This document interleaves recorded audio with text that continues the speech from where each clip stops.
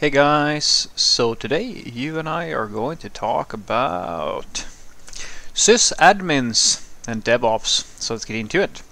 So the question in question was, hi Frederick, from what I have seen, a DevOps engineer is a system administrator for a product company. What do you think? I think that it depends on the role, because titles in operations means practically nothing. There is like if you think it's loose to define what a back-end developer is or front-end developer is, try to define what an operations person is, or IT support. What does IT support mean? You know stuff about computers. That is about as well defined as it's gonna get. You see, the thing is, the real issue with defining what, say, a sysadmin is versus what a DevOps engineer is not in that there is not a sort of definition what it means. It's in the fact that these terms are ambiguous for the vast majority of companies. So if I tell you that this is the definition of a sysadmin, this is the definition of a DevOps engineer, and you then go to a company, they're not going to agree with you, because to them it's the same thing, depending on who you ask. And that's the problem. There is no, like, at the end of the day, guys, I really have to drive this home to you. The titles in IT are attempts at defining sort of what you are responsible for. The thing that matters is the skills. What does the company need and what can you provide? I've had this conversation a million times with, especially in the front-end community, where everybody seems to believe that if you know Node.js, or if you think that you're forced to learn that makes you a full-stack engineer. I mean, to me, it's just hilarious that they can even believe that that is the case, because the reality is that, sure, we can make a definition and say that front-end ends at the UI level, and as I've said 100 times before, the companies don't give a shit. Your employer doesn't give a shit. I don't care what your definition is of front-end.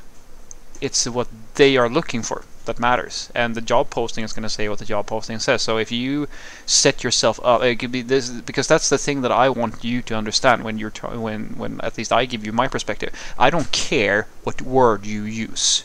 I'm here to try to explain to you the skills that are necessary to fit within the common-ish definition of what that term means.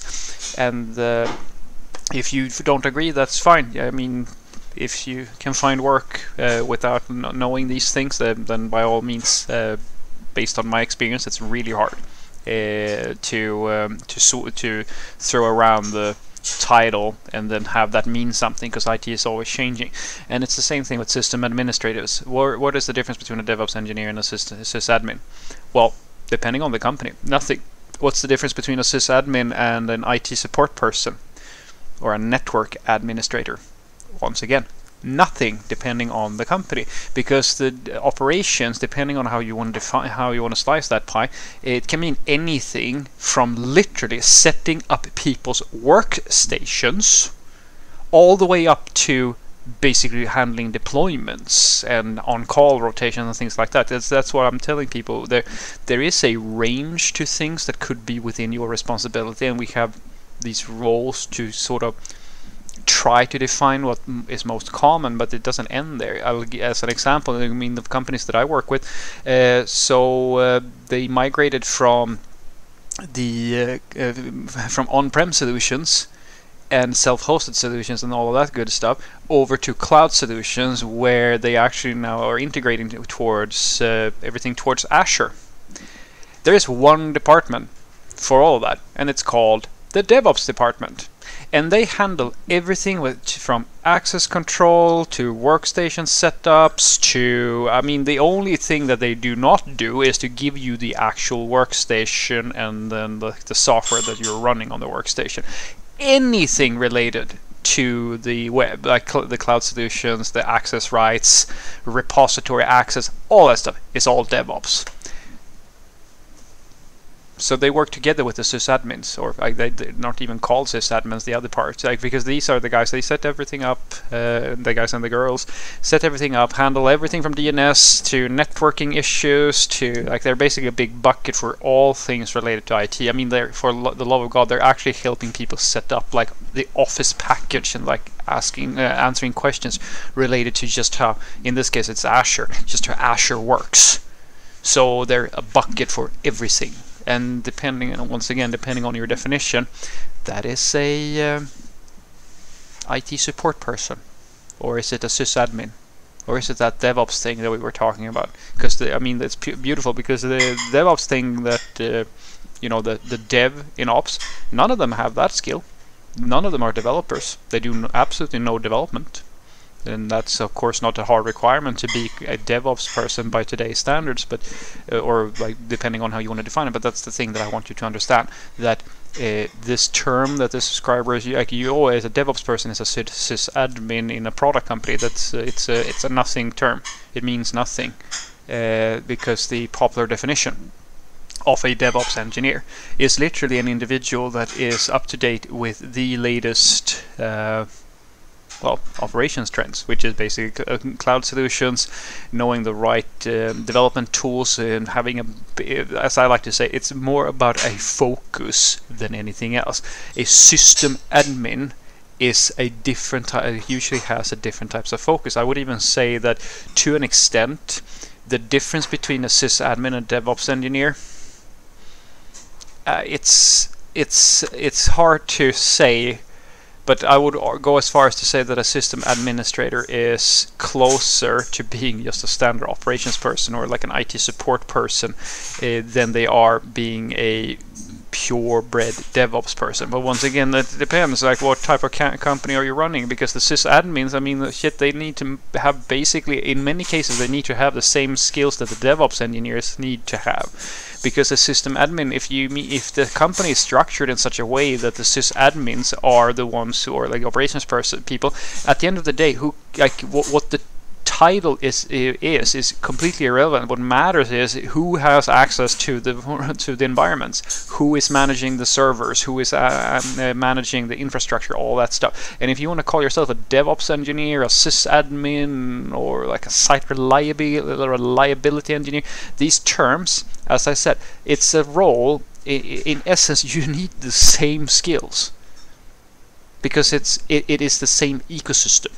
And then you have different focus areas within that sphere. That is the best definition that you're going to be able to get from me, at the very least, and probably the best one you're going to get from the industry.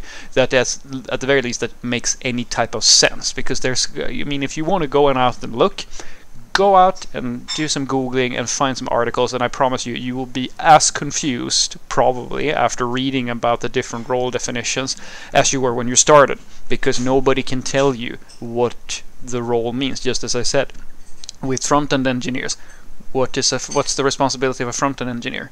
What's the responsibility of a back-end engineer? And what's the difference between a back-end engineer and a DevOps engineer? I mean, it's like, where do you draw the line?